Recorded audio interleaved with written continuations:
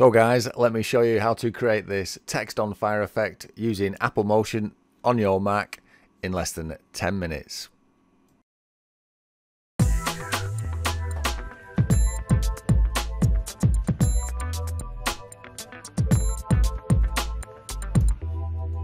Okay, so the first thing I'm going to have to do is open Apple Motion up, obviously. So I'm going to open Apple Motion, and then you can set your project size and preset for your video. So if you want broadcast HD 720, I'm currently on 1080.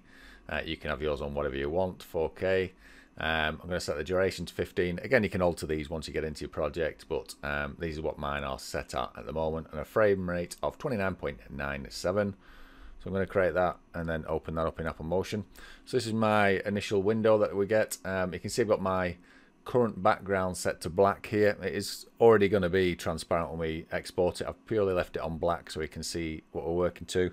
Let me just make it a bit smaller so you can see the bounding box around the actual outside.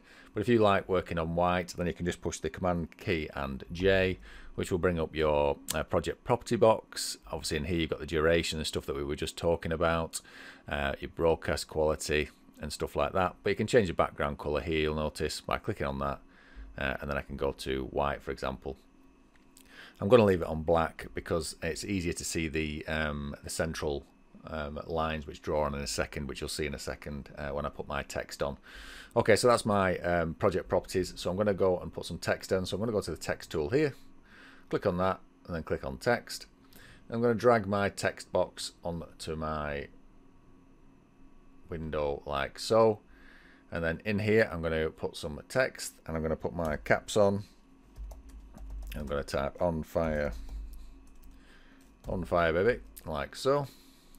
Highlight it. I'm going to centralize that, like so. I'm going to centralize it like so that way as well, on the vertical. And I'm going to increase the size so it's going to fill my bounding box, and there we go. And now I can actually move that around and make sure the box is central to my window by left clicking and then just dragging along, and you'll see the yellow line draw now. And then if I move it left and right, I can then pick up on that axis as well. And now I'm dead center to my workspace, which is what I want. You don't necessarily have to make sure it's central, but that's just the way I like to work. So now I know that my text bounding box is central to my workspace. I can now add the effect. Now the effect is something that is built into Apple Motion. It's in your libraries, and it is really powerful way that Apple Motion works and the way some of the things that has it built into Apple Motion. Bearing in mind that this is, I think it's about £50 in UK. I think it's about a similar amount in dollars. So it's not a lot of money. It's a one-off payment. Once you've bought it, and you can put it on any Mac you've got. They update it as well with current updates, so it's really good. It's not like the Adobe where you're paying for it month in, month out. This is £50 in money, and that's it. So getting back to the actual tutorial, let's have a look on the side. So what we want is a particle emitter, which is these ones here. And then make sure you got, obviously, I picked on library, particle emitter, and then you can pick on what you want. I'm going to go for pyro because it's on fire baby.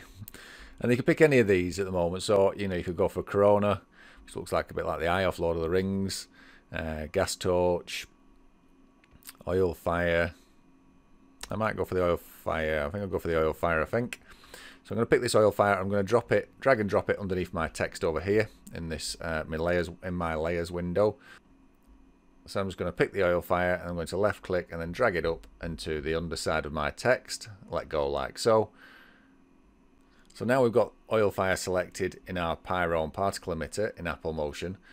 If I push play on the playhead of my timeline, you'll notice that the fire actually sits behind the text, which is a nice effect in itself, but that's not what we're aiming for with this tutorial. We want the fire to be inside the text.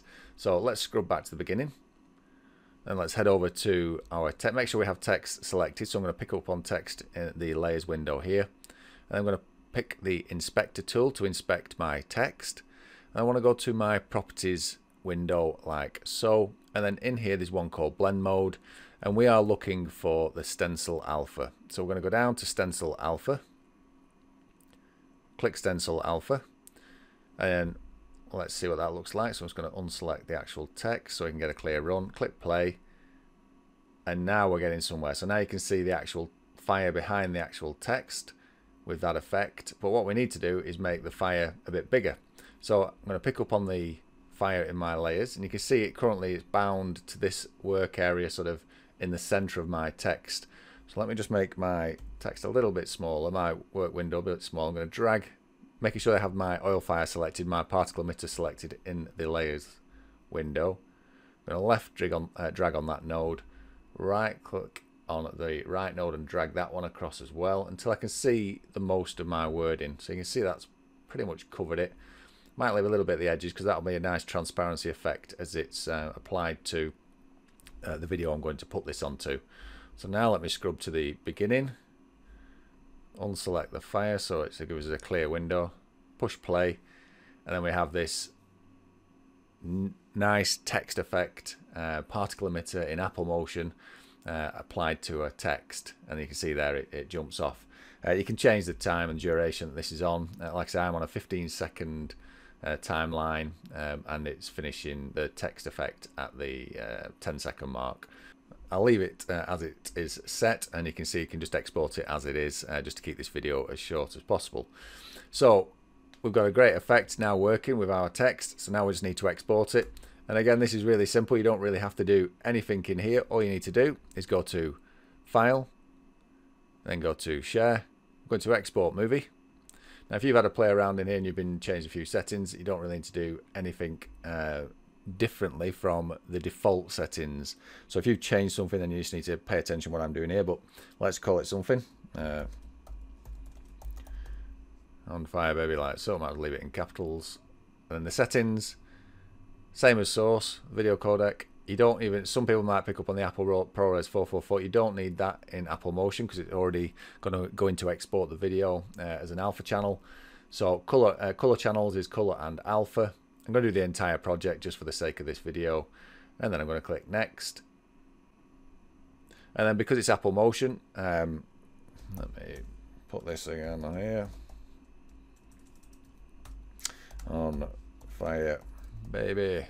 I'm going to save it into a folder I created earlier, this text on fire. Click save, and then it should open the window up pretty much straight away, which it has. And then we can push play on this and make sure the text effect has worked.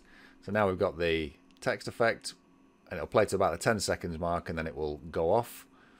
So 7, 8, 9, and then 10, and then drop off because that was where it was on the timeline I was explaining before. So we'll get rid of that. So now what we can do, we can add this into any movie editing software that we are using. So if you're using Adobe, you can drag it into that. If you're using Final Cut Pro, you can drop it into that.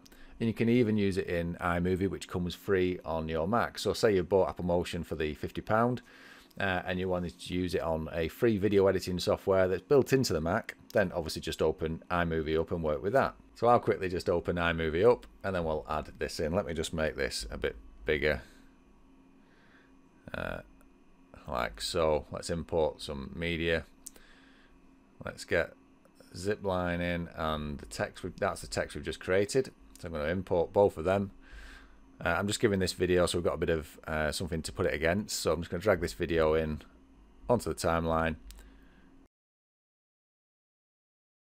and I'll drag it in twice just so we've got it, the effect on it on the video twice. Like I said, when I was creating it, mine are 15 seconds long, and obviously a 10-second with the text showing.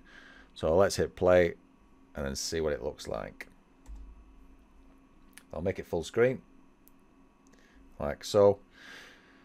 And there we go, there's text. Now if I just pause it here, you'll really see the effect. You can see it's transparent through the actual text, so it's a really nice effect that Apple Motion gives to this text on fire using Apple Motion. You see the transparency on either side, and that's because of the alpha channel and the way that Apple Motion exports movies. So a really powerful tool, and a really nice and cheap tool. Thinking, you know, the Adobe products where you're buying monthly subscriptions, this one is £50 UK money, and whatever the equivalent to that is in the States, so $40. It's for nothing really. You know, once you own it completely. Every time you buy a new Mac, you can install it again. So it's not like Adobe where you're paying them a monthly fee for the rest of your life. This is bought and purchased and working. So that is it. That's how to create the text on fire effect using Apple Motion. Really hope you enjoyed the video. If you did, please do subscribe to my channel. Please do hit the bell icon to be alerted to any new videos I make, and hit with any suggestions and comments below. They are always appreciated, and thanks again for watching the Computer Lab.